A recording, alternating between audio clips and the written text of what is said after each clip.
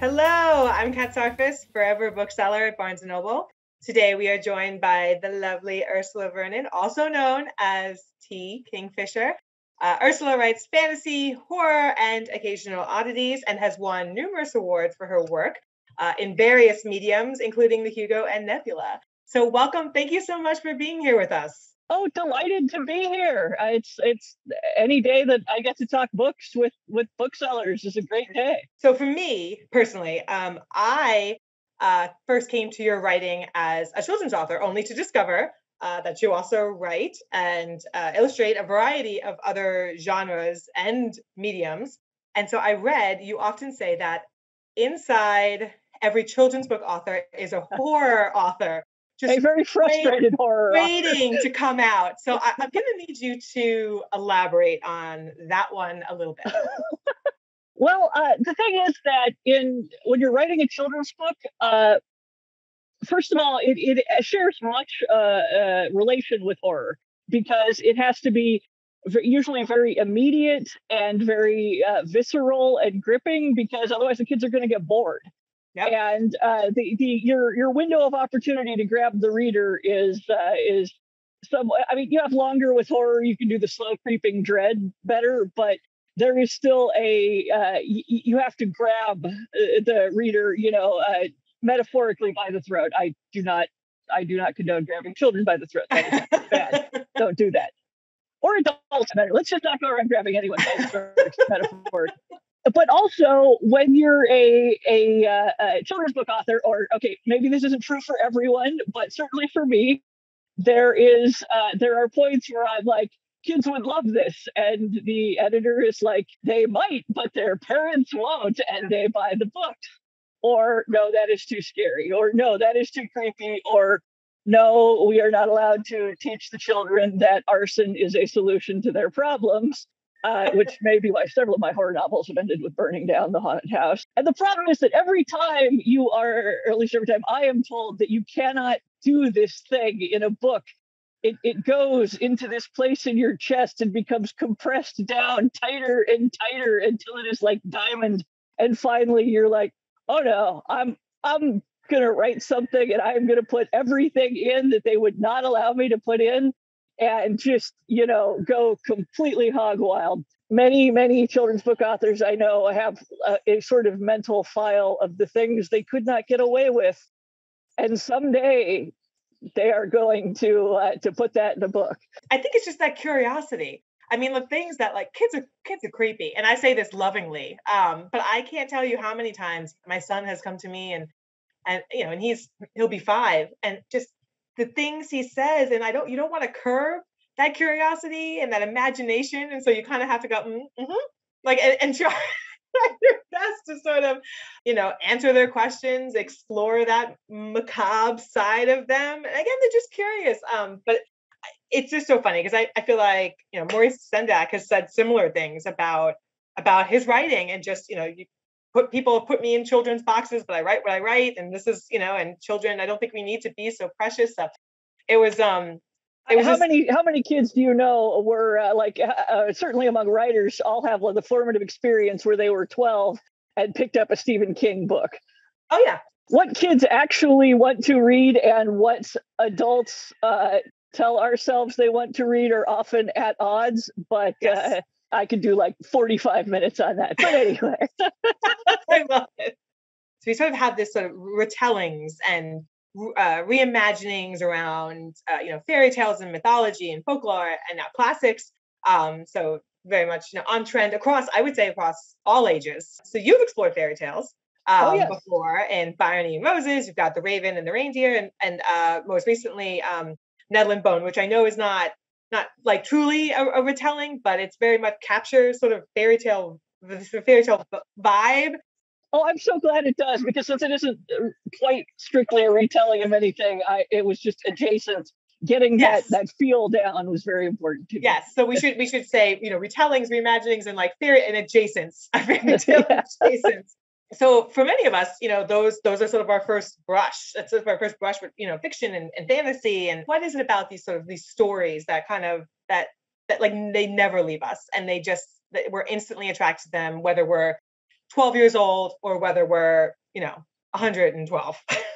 It's hard to say. I think that part of it is obviously early exposure and sort of the cultural gestalt, but there's also so many fairy tales that are very similar and consistent across cultures that, a Bluebeard is Bluebeard in France, and then is a woman who marries a tiger in India, but they're the same basic story. And folklorists have done extraordinary amounts cataloging them all. And there's the Arne Thompson Folklore Index that categorizes them all neatly.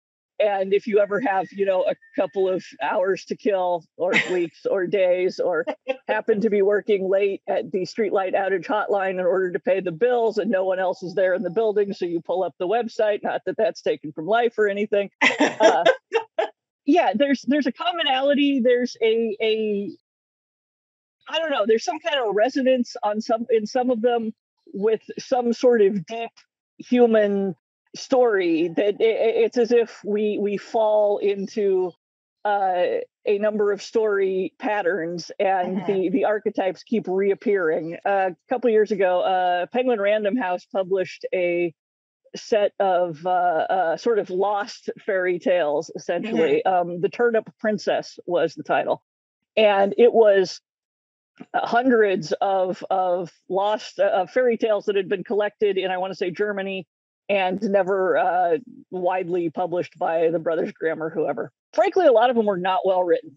I'll be honest, there was a reason a lot of them did not come out. Yes, there's a reason. There's a reason why they were never resurfaced. Yeah, but over and over again, they were variations on these themes and these same things, which on occasion some of them would be like, okay, this is a fairly so retelling, but then would have some element that is just like so badass. There was one that was a version of Beauty and the Beast, which incidentally is, if you read the original French version or a translation of that is, wow, it's really long and mostly about French fairy politics, and it is a thing. Beauty has trained monkey butlers. There is a version of that in the Turnip Princess book where, and it's all basically Cupid and Psyche reskinned, but the beast is a crow, and he pulls out one of his quills or one of his feathers and gives it to Beauty and says, anything you write down with this quill will be given to you. And I'm like, damn, that's good. Like the rest of the story is generic, but God, that's a good bit. Oh man. So that's gonna move me into my most recent favorite. So this brings me not a fairy tale, yeah. Yeah, not necessarily a fairy tale, but so it brings me to What Moves the Dead, which is sort of this gripping atmospheric retelling of Edgar Allan Poe's The Fall of the House of Usher.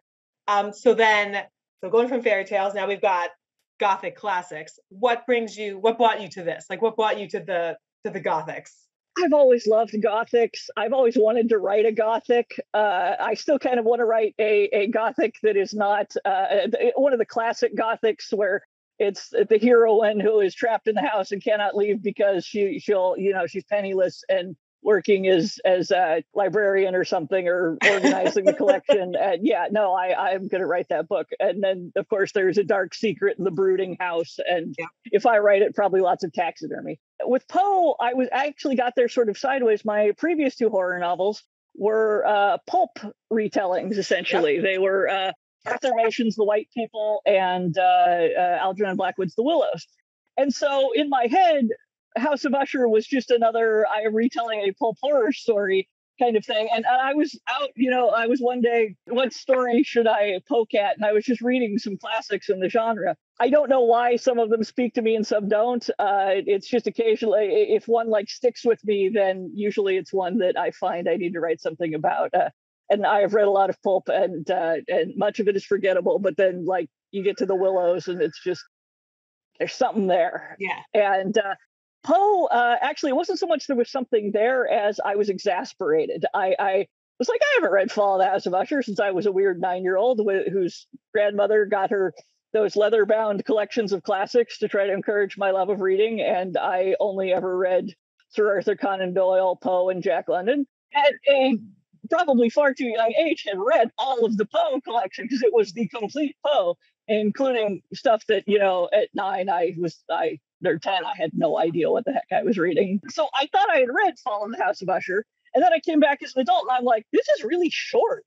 Yes, this is much shorter than I ever realized, or that I remember it. And also, the narrator is frankly useless. Just like his response to terrible goings on in the house is, "I'm going to read you poetry." And then when your dead sister turns out not to be dead and is claws her way out of the tomb and comes in, and you scream and fall down, I'm not going to check anyone for a pulse. I'm just going to scream and run out of the house. Yep. The end. I'm like, you're a lousy friend. And or if nothing else, like, okay, you clearly cannot keep your head in a crisis, which, all right, there are good people who scream and run away, but you should have gone back in the house and like tried to pull people out of the rubble if it's collapsing into the dark tarn, for God's sake. And also, it was clearly about fungus. Like the entire opening is just fungus. There are horrible vegetable humors around the place. There's more fungus. It's and I'm all, there's a lot of fungus in this novelette or whatever. And also, they never explain what is wrong with Madeline and why she's buried alive, or what her ailment is. And I'm going, I feel there's a connection. And I'm also the person who wants explanations for things. Like, I always want to know how the magic trick is done. When it came down to what is going on in Fall of the House of Usher, I'm like, I want to know what's going on. And yes, there's a lot to be said for ambiguity in horror, and I certainly will not argue the point. But I prefer to know exactly why things have gone, terrible. And so I'm like, I want to get in there with that fungus and figure out Madeline Usher's ailment, and maybe have a narrator who is not so completely useless. And what with one thing and another, I wrote What Moves the Dead. I'm extremely grateful that you did. So of course I had to go same. You kind of think, oh yeah, I read Poe. You've read it, and then I read What Moves the Dead first, and that's when I was like, did I read this? Like, I kind of remembered it, but then it was one of those things where, is it just that it was told to me, or is it's part of it's part of culture? It's a cultural like, do I just gestalt? Yeah. Do I just know it from that? So I went back and I looked it up, and I was just like, oh, I think I have some same thing, like some leather bound Poe, and I was shocked at how short it was, that's it. And I know you've talked about sort of like this economy of storytelling, and there's something to be said for short stories and horror and whatnot. But I laughed because I love author notes, so I read your author note, and a lot of the things you said kind of it also very much encouraged me to really go back and read it, because I was kind of laughing, particularly about when you were talking about Poe and how he was really, really into fungi, and how he devotes, I think he wrote more words to fungal emanations than he does to Madeline, and again, it's a short story. So that says a lot. And again, I didn't remember any of this until, you kind of said it. And then along with reading it, again, sort of sent me down this very bizarre gothic medicine rabbit hole. Once you start getting into like the fungi, and anyway, so thank you for that. I'll now never be able to look at mushrooms in the same way. Oh, if you ever want to go down a rabbit hole, medieval cosmetics will take you terrifying places. Okay. So late at night when I can't sleep, that'll be my next on my next Google on my to Google list. Apparently, one of the sources of income for hangmen was selling fat from the corpses to cosmetic makers, because they would use it as a base to like fill in, because people had pock marks because they had been ravaged by the plague and occasionally syphilis, and it was a filler. Makes sense. Yeah. Filler. So the original fillers. This is like going back, think about injections and Botox. Like this, it all comes back. It all, it's all full circle. So getting back to fungi, what kind of mycology research did you do while either like before or while you were writing it, or Oh, it was a lot of it was while I was writing it. Most of the time, I am writing pure fantasy or I am writing contemporary horror.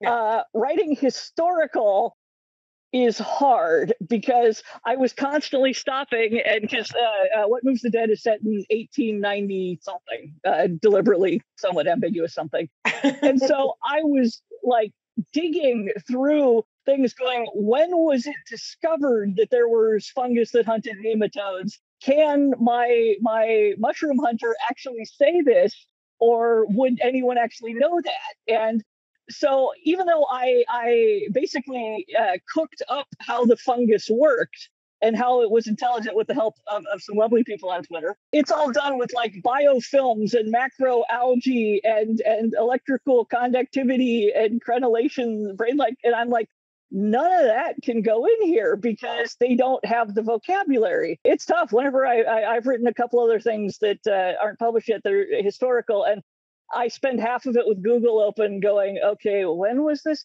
Okay. And then you're down a rabbit hole for, 30 minutes so that you can write one sentence. Exactly. It's fun because I love that sort of thing. But yeah, it takes a while. I love when people talk about opening lines or like first, what kind of grabs you. So I love basically your opening sentence in this book is the mushroom's gills with the deep red color of severed muscle, the almost violet shade that contrasts so dreadfully with the pale pink of viscera. Like, it's just so instantly kind of brings you in and brings that, so then the mushroom and the gore, and then this cover, which I need that cover. I know, Jesus. I bought the original painting. Like they showed me, this is Christina Mrazek and yes. Mrazek, and I was like, is the original available? And my editor's like, I'll put you in touch. And I'm like, just tell me how much it is. I royalties for What Moved the Dead have not come in yet, but I will buy. I said, let me give you my credit card. This is just stunning. And then again, that opening line, it just immediately draws you in. And the mushrooms and again, going back to, I'll as a vegetarian, I'm deeply now concerned. I eat a lot of mushrooms, and I sat and it made me think of like mushrooms are kind of weird, and but I guess you don't think about it, and then obviously reading this and then they're their own kingdom. They're not they're not with us. No, right. And so I had a few years ago read another book, amazing Gothic, because Gothics are some of my favorite. It's one of my favorite genres to read, which was Mexican Gothic.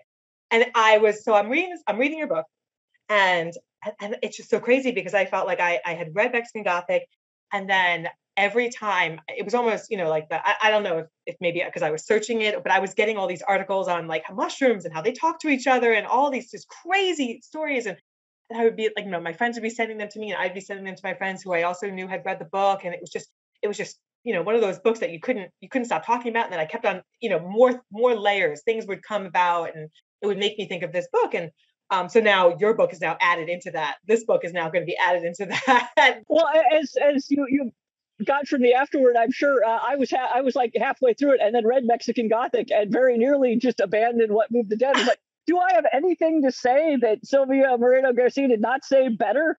And if I had not sort of kind of sold the book, which made it kind of imperative to finish, and also there is, at least in retellings, particularly, authors will be like, when we are having a dark night of the soul, I don't want to retell Beauty and the Beast because my friend over here did it better. And then usually that friend will chime in and say, yes, but you haven't done it yet. And if you give, 10 authors an idea, you will get 12 different books. Exactly. So I was like, I picked it up again, and partly the narrator I just wanted to spend more time with because I really enjoyed being the Alex Easton, the narrator of the book. And so, I was fine, like, no, my mushrooms are different. You were talking about how one of the other reasons you wanted to sort of explore the House of Usher is characters. And so, and I'm very excited to talk about characters. So, we've got in House of Usher, you have your narrator, who we've kind of gone over. You've got Roderick, you got Madeline, and that's pretty much it. But Madeline is barely a character in the original Usher. She's she's a name and a monster, more or less. Yeah, exactly. And so, but with you and your version, so you've gifted us with quite a few more personalities, and I'm gonna say, I just gotta say it. While Eugenia Potter is my personal favorite, for right now, I want to chat about Alex Easton, who is our sort of our non-binary narrator, and what I thought was just so fascinating, uses their home country of is it Galicia?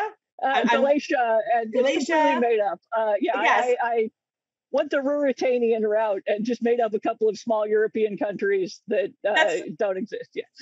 But of course, I was like, it could be Galatia with another L, like, but I was like, or it could be like a made up. Either way, I love it, because so in that country, they so pronouns, so use the pronouns of that country instead of English ones. And as a soldier, Alex's pronoun is ka.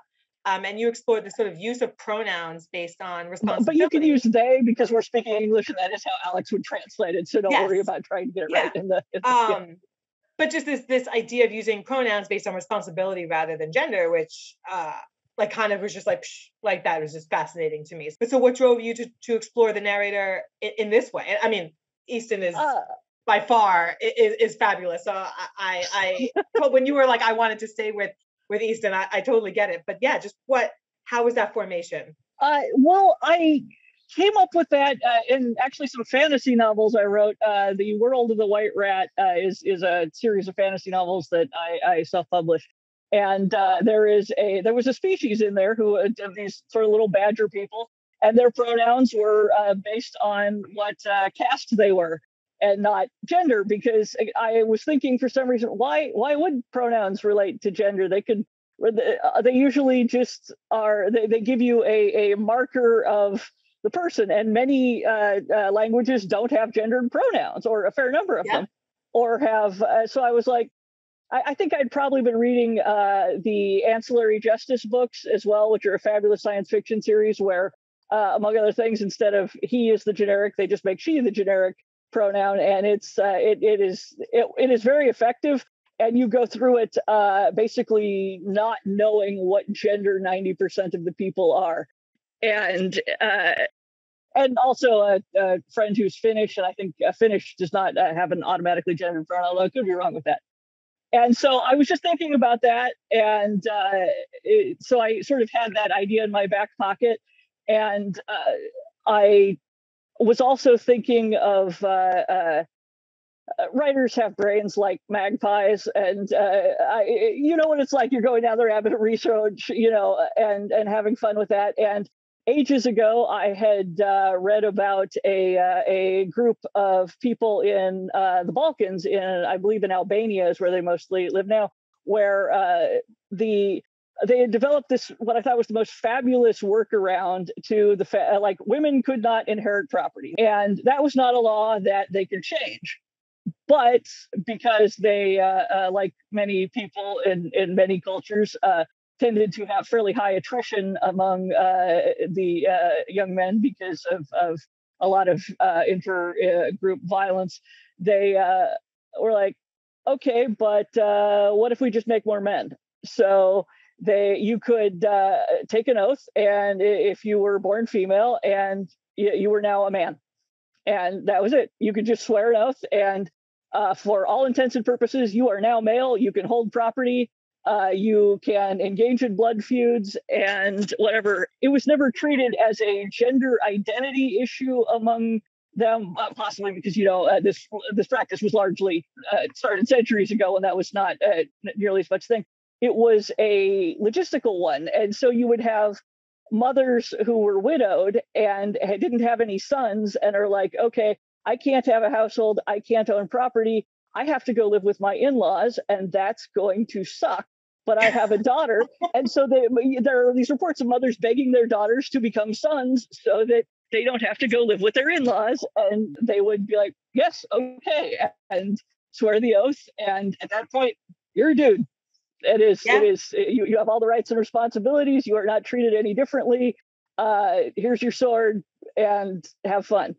And so that was, and the thing is, while this is certainly not, Alex's culture is not a version of that in Galatia, soldiers amount to a third sex, more or less. They get a second set of primaries as an honorific. Yep.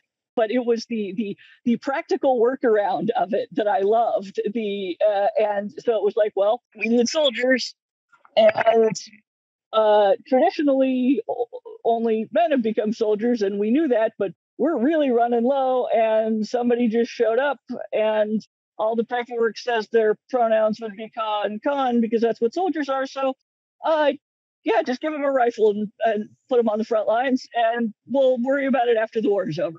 Yeah. And that was how I got there. And Easton was just so much fun to be, because in many ways they're a turn of the century European veteran, and they are prejudiced against Americans in sort of a hilarious fashion. Yes. Which I get to say because I'm American, damn it. So I had a lot of fun making jokes at our expense. And there's a lot of, the bluff the sort who puts on a pith helmet and stomps off to meet Dr. Livingston attitude. But they're also, they have shell shock, they're tired, but they're just fun. Yeah, no, and I kind of loved, as the horror was there, it had like a little bit of levity, like it brought this sort of this humor, these relationships that they had, which was just fantastic. I can't sustain a serious for longer than a short story. Like all of my books inevitably become people are like, this is horror, but it's so funny, and I'm like, yeah, I don't really have a choice. No, and that's I feel like a little bit of your trademark. I was sort of expecting that humor, and then but again, you start reading it and you're like, oh, this is getting a little, this is a lot of that creep factor, and then sure enough there it was, that sort of that wit. I'm gonna go back because I need just like you needed to explore the story and you needed more. I need to know more about Miss Potter. So this sort of fictional aunt to Beatrix Potter, which sort of was like in its own way. I need to know, is she ever accepted to the Mycology Society? Do her and Angus get together? I just feel like there's a lot of things I need to know. I feel like we're coming back full circle to your sort of children's authors or horrors authors comment right now. Well, Beatrix Potter was great love was mycology, and I actually looked to see if I could use Beatrix Potter in her youth, but I was off by I would have had to set it in the early 1900s, and there would have been a world war on, so I was like, that won't work. So I'm gonna have to make a great aunt who is just talking, about how her niece is so enthralled with mushrooms. Realistically, probably not, because Beatrix Potter couldn't make a go of it as mycologist. So, which is part of the reason she went to children's books. And I admire her greatly. She was an amazing woman. She is the reason that a lot of farmland was saved from developers, because she basically was writing one children's book a year to fund her land conservation and keep things as working farms. She saved a breed of sheep pretty much from extinction. She probably won't be accepted into the Mycology Society. Her and Angus, I suspect, however, have a bit of an item before them. I have toyed around. I'm working on the second Easton novella. If there is ever a third, I suspect Miss Potter will return in it, and we may spend some time in Galatia.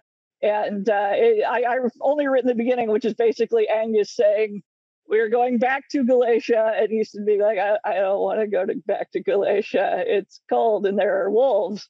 And Angus be like, nope, Miss Potter wants to look at the mushrooms there, so we're going, and I have volunteered your house. And so, yeah. And then go. That's amazing. Yes, I would be if you wanted to write any sub short Angus Miss Potter romance. I'm just saying that I don't know how many of us there are out there, but I am in personally. This year has been busy. You gifted us, so we've had our fantasy fairy tale-esque Nettle and Bone. And now we have this amazing horror, gothic horror retelling, What Moves the Dead. So what's next? Other than my Angus Miss Potter romance novella, what? Well, I'm hoping to self-publish another book between now and the end of the year because I have it there, so I probably should. But in March, we have a horror novel called A House with Good Bones that will be coming out, and then next summer we will have another novella. This one's a fantasy novella, so I'm sort of reversing the order. But yes, there's a lot more coming out, and I am currently working on the next Easton novella, which involves poor Easton is actually in America, and everyone is shaking hands with them. And poor Easton. Yeah, there's just like, oh God. I'm having a lot of fun with that. It's kind of hard occasionally to knuckle down and do the horror bit because I'm just having so much fun having him get to the site of the horror. I think that's, and I do, and I feel like that's something I very much enjoy in your writing, is that it almost makes the horror more so, because you're kind of you get that laugh, or it almost like eases you up a little bit, and then it's like well, it's the horror movie thing, we have the music ratchets up, and then there's the music sting, and then it's the cat, and you're like, oh, okay, thank God, and then the serial killer's right behind you. Yes. Yeah. So yeah, very well done. Yes, and then like I'm just thinking of all the imagery, which I think is so well done here, with the fungi and the white hairs and the white, coming out of the fishes. And I don't want to give away too much for those who haven't read it, but it's just like you sit there and you're like, as you're reading it. My last question for you. I am a firm believer that we are what we read. So I love, instead of, almost asking someone to, to describe themselves or talk about themselves, I love to just ask people what they're currently reading, because I feel like that's a little bit of like a window into who we are. I just finished up The Angel of the Crows by Kathleen Addison, and which I loved.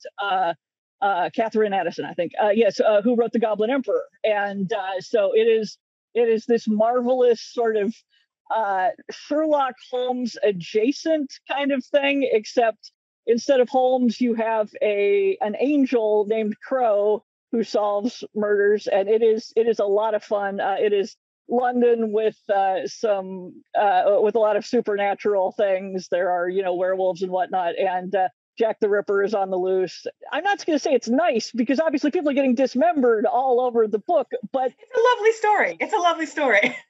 It's sweet. Like, so many of the people are just trying very hard and doing their best, and it's nice. You can tell a lot of it is motivated in sort of the fic desires that I think many of us have, which are, okay, the Sign of the Four has a lot going on, but also it is horribly, horribly dated and racist. How can I fix this? And or this was just a terrible idea, but I can fix it. And I enjoyed that enormously, partly because I had just played the Phoenix Wright Attorney at Law games on the Switch, and they've just put out one that is set in where you're a Japanese lawyer in Holmes's England. You're an exchange student, and it's hilarious and bizarre and a lot of fun. I play a lot of video games. So that, and then for the thing that you would probably not expect, I just recently reread Louis L'Amour's The Haunted Mesa.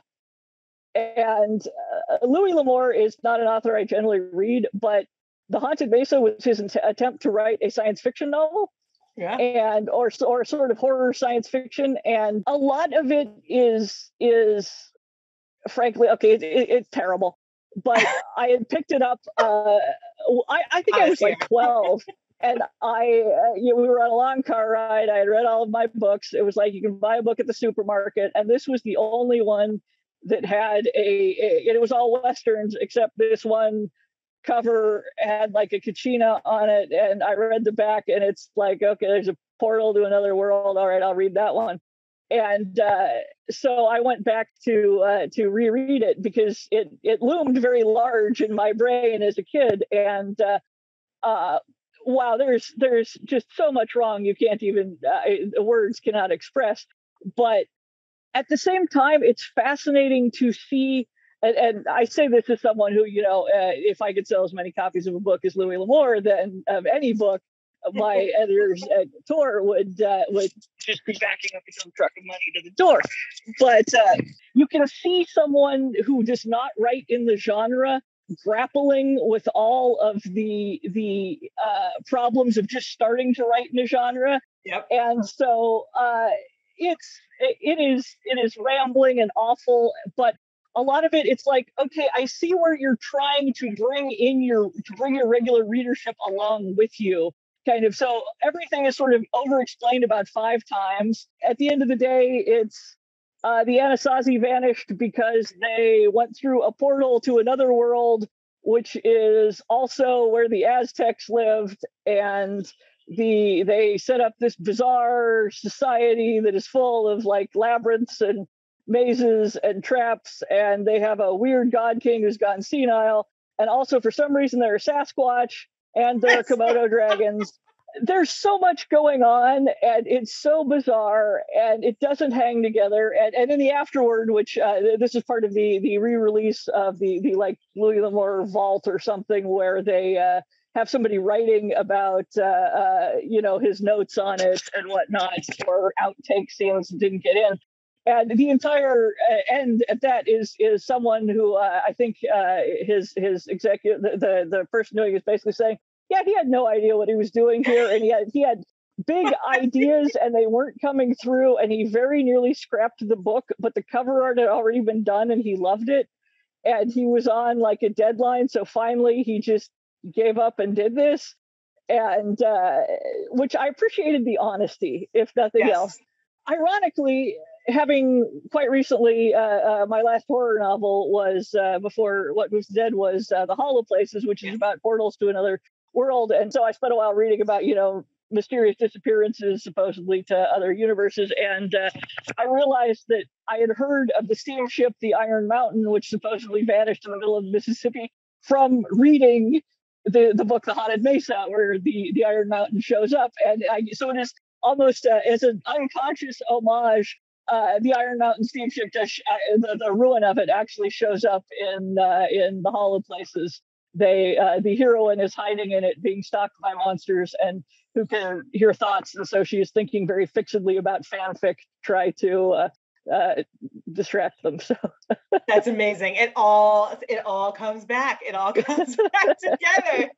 Even those books where you're like, this is terrible. They lodge themselves in your brain. And, honestly, I have been inspired by bad stories so often, because a good story makes you think, wow, that is amazing. I couldn't ever do that. A bad one is like, oh, I can fix that. That's amazing.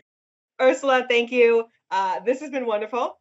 Nettle and Bone, our fantasy, and What Moves the Dead, our horror, are out now. Thank you. Delighted to be here. Hello readers, it's time for another TBR Topoff, where we recommend books to pick up when you stop in for your copy of What Moves the Dead. I'm Mark. And I'm Becky. We're coming to you from our Barnes & Noble store in Cincinnati, Ohio. I'm going to go ahead and just jump right in. We are covering a horror book, which is one of my favorite genres, I would say. One of your least favorites. Very much. But I think you picked a good one. So I'm going to go ahead and dive right in. I actually picked a book that was recommended to me by Katie in the Columbus area. So shout out to Katie. Thank you for this recommendation. This is a book called The Initial Insult by Mindy McGinnis. So this is another book that takes a spin on a classic Poe tale, The Cask of Amontillado. So this follows a character named Tress, who several years ago, her parents disappeared while driving her best friend Felicity home. And cut to Tress in high school, She is living in basically squalor with her alcoholic grandfather. She's not doing very well, yet Felicity is absolutely thriving and is absolutely estranged from Tress. And Tress is fed up. She never got the closure that she thought she was going to get from her parents, or let alone any answers about what happened to them. And she is determined to find out what happened. So she decides to pull some answers out of Felicity by sealing her up in a coal chute, brick by brick, until the confessions come out. Yowza, this is a gripper. Raw for the YA audience. This is a very mature novel. It's a slow burn suspense and damn, a great revenge thriller. I highly recommend the initial insult. It is creepy and wonderful. Becky, do you have one for us? Wow, I do, but I don't know if it'll. I don't know if I can match that. That's pretty. Thank you, Katie, for that recommendation. Yeah. Whoa. Yeah. Geez, and it's teen. Yeah. Ooh. Okay. Well.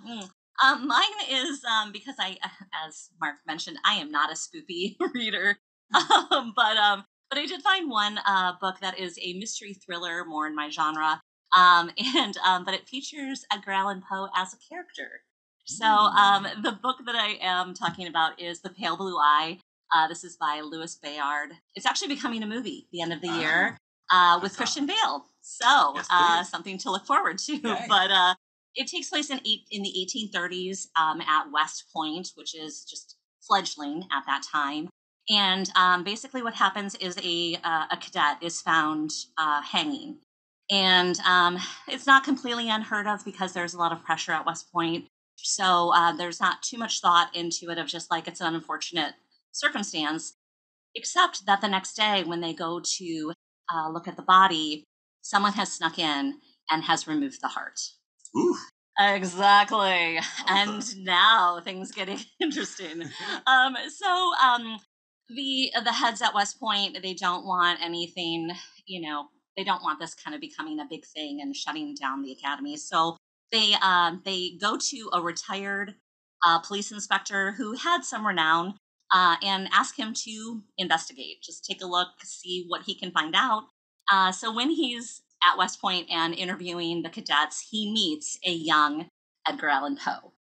What's interesting about this is that Edgar Allan Poe actually was a cadet at West Point for a few months. So it does take that little nugget of true history, but then it certainly spins it. This is just a really, really interesting thriller. It keeps you guessing pretty much till the end. You're really kind of just going along for the ride, and it just keeps building. It's at a very methodical pace. So just if you can take your time and just enjoy that, you're gonna really love this book. What I loved about it also is that it's written in that same kind of feel of like Sherlock Holmes, Dickens, kind of that same feel. So if you like that kind of writing, you're gonna enjoy this.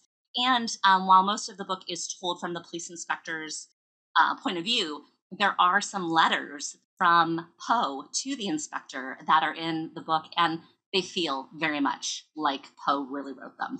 So this is just, like I said, just kind of a good spoopy thriller, maybe not as horror-esque as some people may like, but worked for me really well. And this is The Pale Blue Eye by Louis Bayard. Nice. Thank you. Excellent pick.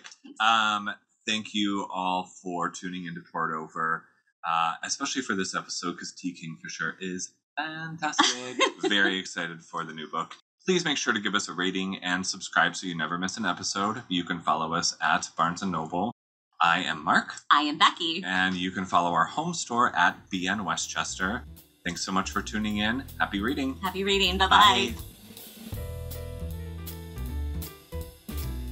Poured Over is a Barnes & Noble production. The show is available on Apple, Spotify, and Stitcher. Please rate and review us wherever you listen to podcasts.